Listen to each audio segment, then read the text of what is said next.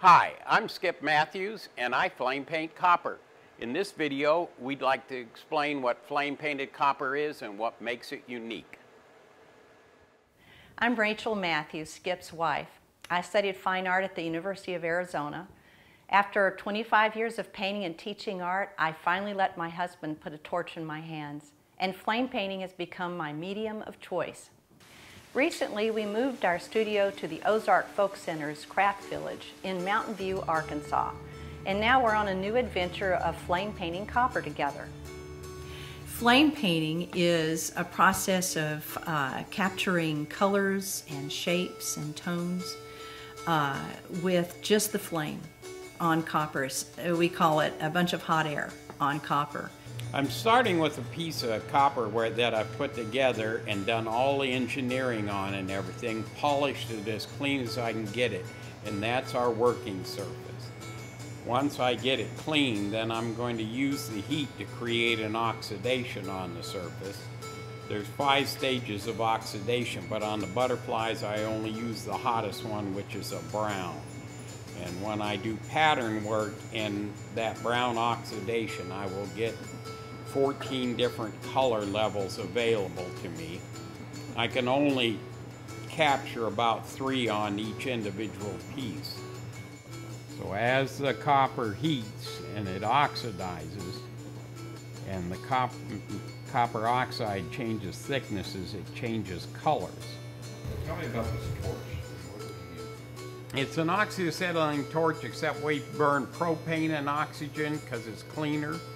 The tip of that cone is about 5,000 degrees, and it's creating that blue atmosphere around it. There's a reduction atmosphere, and that's what we draw with. So we come in and we actually use that reduction atmosphere to create patterns in the surface. And as those patterns heat, they will go through color changes. We have to start with our hottest colors, which are turquoise, yellow, and pink. And then we work backwards to progressively cooler colors. It's not how hot the flame is, it's how hot the metal gets. One of the most unique things is that there are several influences on the colors.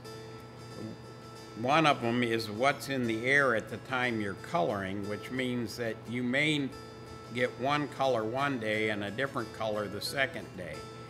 When I teach this, I tell people that we're not trying to shoot for a specific color. That's pretty close to insanity. But we're trying to create contrast and composition, which takes hundreds of hours to create a vocabulary in this particular medium. Now, to create some more excitement in it, I'm going to come in and use the clear copper color, but not heat it after this, and then it'll stay that way.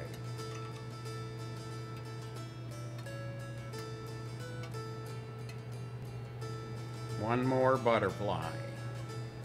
Skip and I are very different individuals. Skip is spontaneous, I'm more planned. He prefers 3 dimensions with a particular flair for the abstract, whereas I prefer 2 dimensions and have a love for doing symmetry. Because of this, we make a large variety of wall decor, jewelry, and freestanding vases and bowls for people to choose from. And yet, we complement each other by producing a unified body of work. In this media, it's all eye-hand coordination. People will say, well, what temperature do you get this color at? I have no idea. That's not the purpose. I know from experience, and I can actually watch, once I lay a pattern out, I can watch those colors change, and then I know when to stop.